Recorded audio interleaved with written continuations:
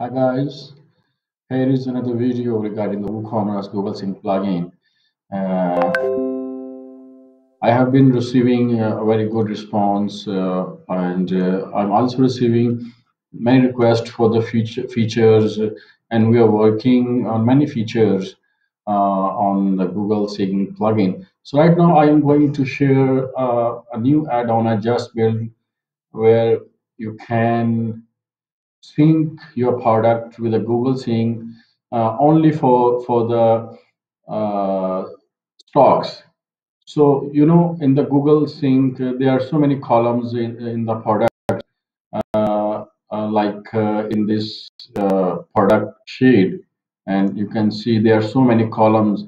Uh, but sometimes you don't need to be have all the columns, and I have been receiving the request that mostly clients wants to sync only the stock column, so where they can provide the ID of the product or the variation and for the variable products.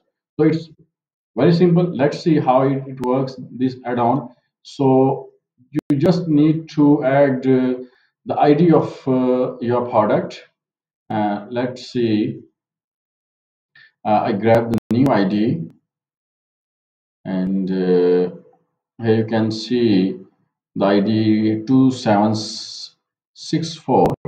So 2764, and just turn it true, and I set the stock quantity to 6. So okay, you can see it will be turned green, means okay. Green means it is okay and updated in the store. So here it is green, and let me open the, okay, it was sorry 64. So let me show you how we easily sync the stock quantity, stock property of the product. And here you go to the inventory. Here you see the managed stock is set to 6. Okay, let me set it to 3, and you don't need to click any extra button in the store. Just change, and the changes will be live sent to the store. And we are also working for the core version of the plugin, where you edit the any column of the product, and changes will be sent to the store. Cool. So okay, here let me show you the updated inventory should be 3.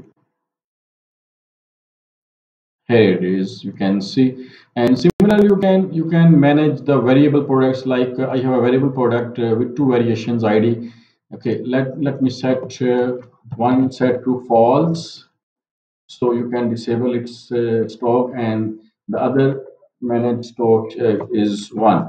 Okay, let me show you. This is the product ID, and this is the current status. Manage stroke 3, and the other one is also manage stroke and 3. So one should be disabled now, and other should have the quantity of 1. So let's see.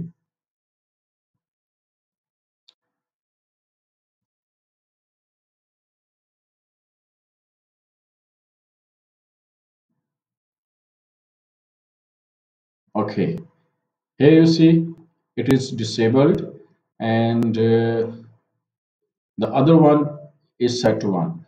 So this is very cool add-on, and you can buy it from our plugin page, and you can also see the link in the video below. Bye bye.